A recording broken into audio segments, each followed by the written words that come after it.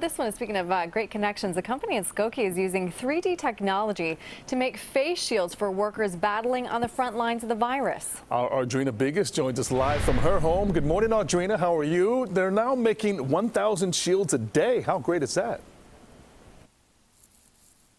Yeah, Ryan and Aaron, good morning. They admit they weren't even sure that they could pull this off, and now they're producing in bulk in just a short time. This is just another example of a local company really stepping up, pivoting the production or pausing the production of what they're normally doing in their warehouses and really stepping up to meet some major needs right now.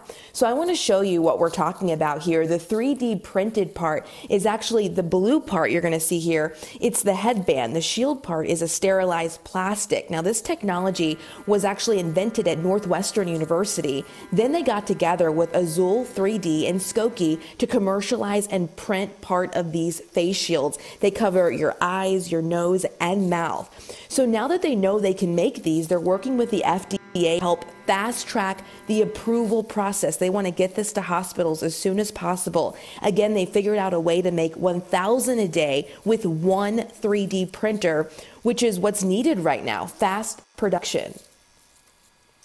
If you think about the 3D printer you might order from Amazon or buy at Home Depot, those types of printers are about 2,000 times slower than what we're talking about here. What's really interesting about this is this faster 3D technology was just unveiled back in October.